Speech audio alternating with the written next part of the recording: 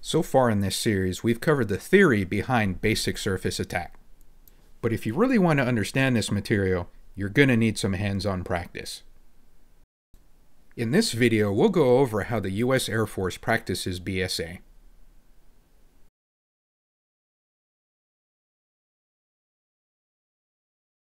The Air Force teaches two different patterns to teach surface attack: the conventional pattern and the tactical pattern. In this video, we'll cover the conventional pattern in depth, and in a following video, we'll go over the tactical one. The conventional pattern is actually laid out just like your overhead landing pattern, with the only real difference being that instead of landing, you're going to be dropping ordnance and then pulling up to your pattern altitude for a follow-on run on the target. That pullout is known as a safe escape maneuver, or SEM for short, and in the publication, it is defined as a 2-second blend to a 4G pullout. Each leg of the pattern has certain tasks that need to be accomplished. On the crosswind, you want to get visual on your flight and fix spacing. Correct spacing is defined as between 6,000 and 9,000 feet, or enough that a flight of 4 would occupy each corner of the pattern. On the downwind, you're mentally going to go over any errors you had on your previous run, and then prepare for the most important leg of the pattern, which is the base. On your base leg, you want to make sure that your position is good, and you want to refine all the parameters that we discussed previously. Any errors you have on your base will follow you into the final and affect your final accuracy. While you're out at the range, there are a few radio calls you're going to want to make to help the rest of your flight maintain situational awareness. The first of these calls is a base call, and this is to let your flight members know that you're turning onto the base leg of the pattern. It sounds like this: Eagle 2's base. Next, you'll want to let them know that you're turning onto final with an in call. That sounds like this: Eagle 2's in. If for whatever reason you don't drop ordnance on the target, then after the safe escape maneuver, you'll go and make an off-dry call along with the reason why you didn't drop that ordnance. It sounds like this: Eagle 2's off-dry parameters. And in that case, you're letting your flight know that you were off on your parameters on the way in and therefore decided not to drop ordnance. On a real-life range, you would have a range control officer that would be responsible for giving you clearance before you can drop ordnance. The way that would work is after you made your in call, the range control officer would give you a cleared hot call if you're cleared to drop live ordnance, or a continued dry call if you're just going to simulate an attack run. In either case, you want to stay off the radio until the range control officer has made that cleared hot or continued dry call. So after you hear somebody say call sign in, you're going to wait until the range control officer talks. If you had to delay one of your calls because you were waiting on the range control officer to go give a cleared hot call, then you would just preface your next call with the word late. So if you're about to turn in base and you already did and you're waiting, you would just say late Eagle 2 base. Lastly, if you want to know where somebody's at in the pattern, you could just ask them by saying Eagle 2 say pause it. And then Eagle 2 would respond by saying, Eagle 2's in the downwind. Now, if you're going to be flying the range solo, then you don't really need to make these radio calls. But it's good to know them because eventually you're going to be flying with the team. And the foundation for good teamwork is good communication. Let's take a look how we can go and put all these skills together and put them into practice inside DCS. Here's a simple BSA range that I put together around the airport at Batumi. On the left, we have our base leg, which runs roughly down the coast, but really we're going to be using these fires with these tall smoke columns as our reference points. The final leg runs roughly down this river and it ends at this island that has a small group of structures that's going to act as our target.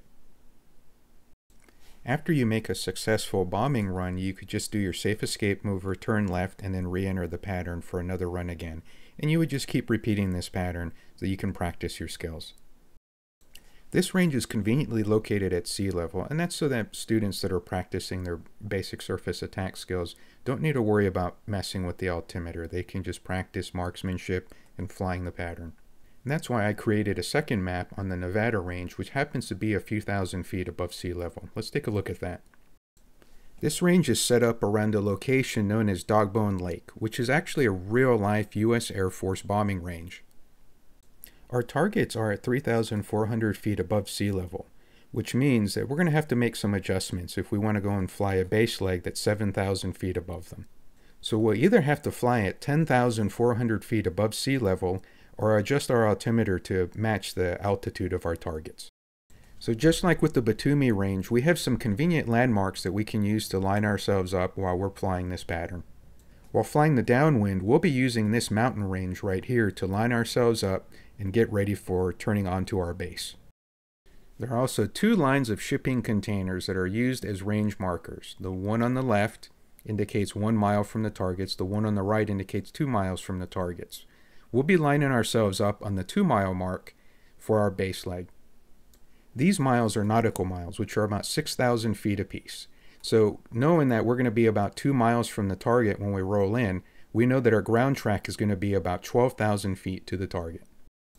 Using our example from earlier, we know that a 7,000 foot altitude means that we're going to have about a 14,000 foot slant range, which is twice our altitude whenever we go into a 30-degree dive. This fits in nicely with our 12,000 foot ground track because we would expect our slant range to be slightly longer than our ground track range, which it is in this case.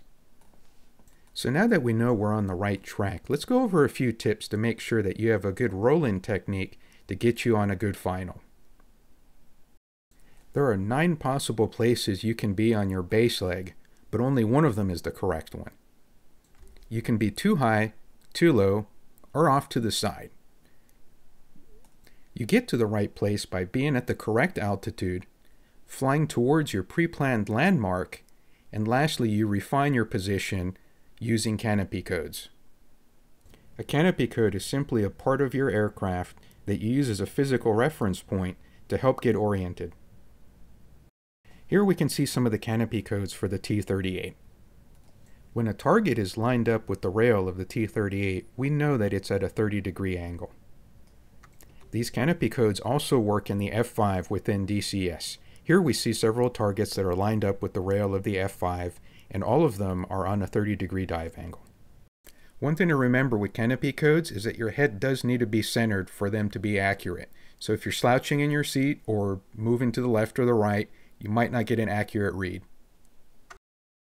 As you're getting ready to roll in on final, you want to do a set of checks collectively known as the WAMO checks to ensure that your aircraft is properly set up for an attack. WAMO is a mnemonic to help us remember all of the checklist items we need to cover during these checks. In this video, we'll cover steps that are specific to the F-5. Just remember that the Air Force teaches that WAMO checks help the aircrew develop habit patterns that can be applied in future aircraft. The first part of our WAMO check is checking the weapons mode. So if we're going to drop a bomb, we need to make sure that the pylon that the bomb is on is active, that bomb mode is selected on the rotary knob, and that the fuse is armed. Next, we want to make sure our master arm is set correctly. The F-5 doesn't have a true master mode, but the gun sight does. So we're going to go and switch that gun sight to manual mode, and then dial in the proper depression that we need for our dive angle. The last part of the WAMO checklist that we do before our final is the ops check, and this is simply looking over your gauges to make sure that your plane isn't sick. The error analysis portion of our checklist is something that we save for after we've completed our safe escape maneuver. All this is a quick mental review of any mistakes you made in your previous run.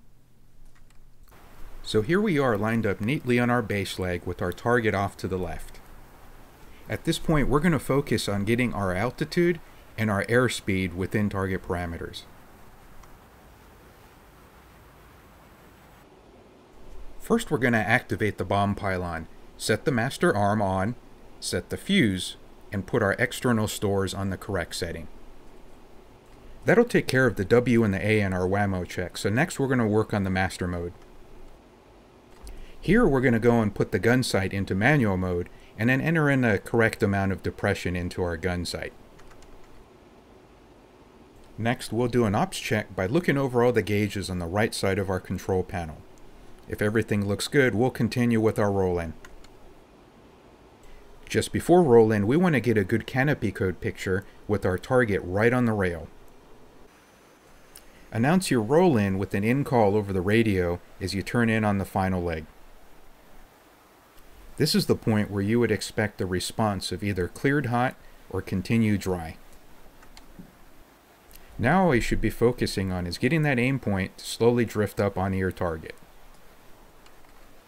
With the release out of the way, now we're going to focus on our safe escape maneuver, which is a 2-second blend to a 4G pullout.